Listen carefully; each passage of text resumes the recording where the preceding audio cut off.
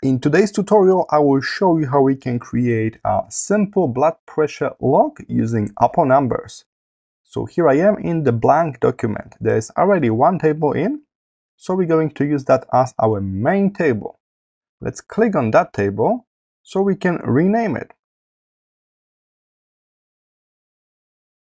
Keep in mind, on the right side, in the format section, we can adjust the style of this text. We can change the font and even a text color. I will need 6 columns here. Right now I got 7, so I'll just drag this, push it like back in to have 6 columns. That's correct. We can select a theme from the table section on the right, and here it is. Now we can simply add headers in this red row at the top. Alright, if you want to change this color, you can select all of those headers, head to cell, and we can adjust this fill color here. I can make it a bit darker, a bit easier to read. I will also go to text section and make this text larger as well to 12 points. Okay, so here's our basic table. Keep in mind we can move this table a bit. Now I'm going to create a secondary table showing us the correct blood pressure range, so we can kind of analyze our results and see straight away that it's kind of in the normal range or it's elevated. So let's add another table like this. I just need 3 columns and maybe something of 5 rows. I want to place this table on the right here so we can kind of see both tables together. The second table, I don't need a title for that, so switch this off. And again, we can use similar styling. So I go with the red first, but as you may remember, we modify the color already. So let's do the same thing here, selecting cells and changing the color to a bit darker.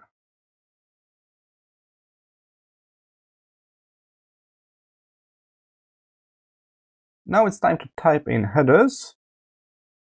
Alright, seems like I can get rid of one row at the bottom. So again, grab those 2 lines. This is the way how we can quickly modify the size of the table. And now I will put some values in.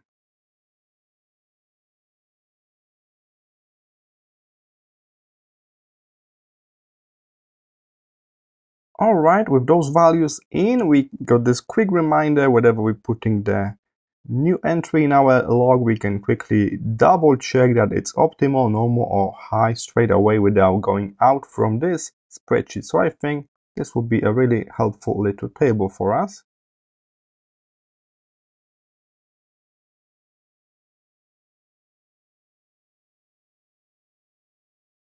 We can also change color of the text, so we can have an optimal at the very top. I will use the blue text for that.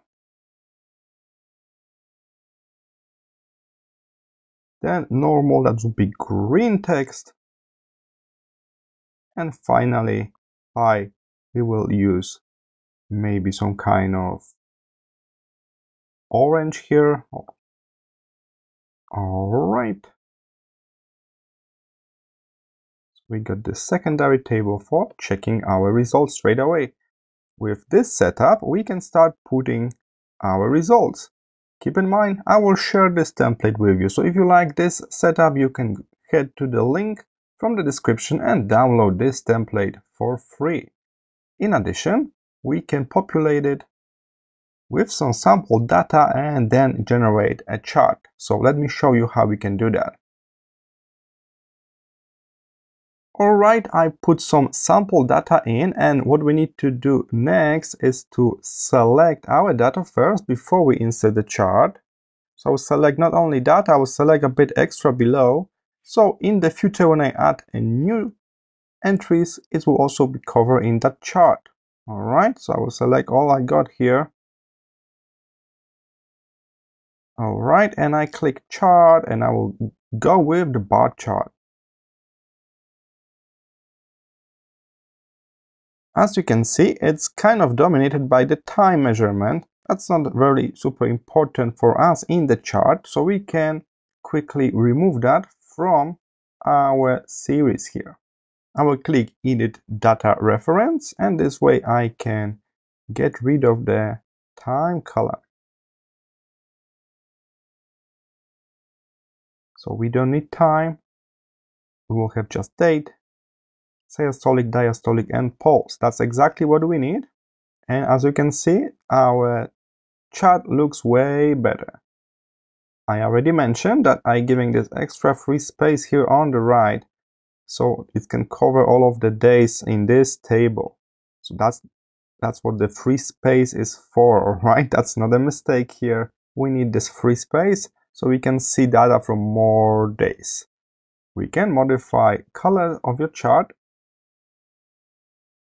So you can load some pre-made color palettes if you prefer.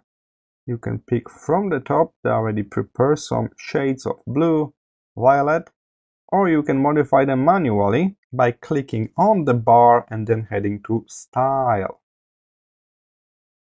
And from here you can modify the color. For this kind of chart I also recommend to go to Series, turn on Trending Line.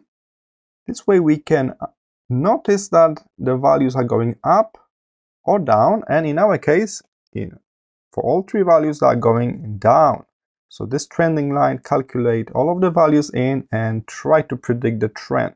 In our case, the trend is downtrend. So that's going to be important medical data. Keep in mind, you can modify those basic values based on your age, gender, and medical history as well. As I mentioned, I will share this template, so the link is in the description. Thank you for watching, and I will see you in the next video.